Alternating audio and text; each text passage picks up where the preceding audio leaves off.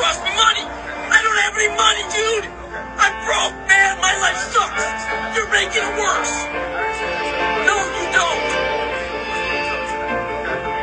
God damn, you all fucking suck. The video I just showed went viral on TikTok with over 18 million views, and not a lot of people know the full backstory of that video, so today in this video I'm going to be telling you everything you need to know.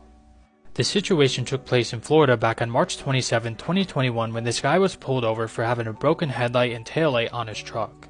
Police asked the guy in this video, whose name is Robert, for his truck registration and insurance, but he could not provide them with either of them because he had actually been driving this truck illegally for 10 years.